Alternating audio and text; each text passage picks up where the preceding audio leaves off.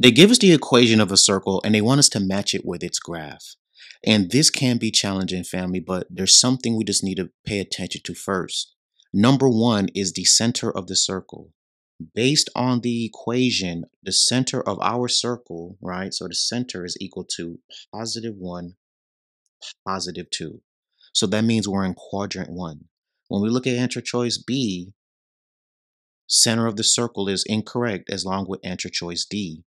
Now, the next thing we need to understand is the radius.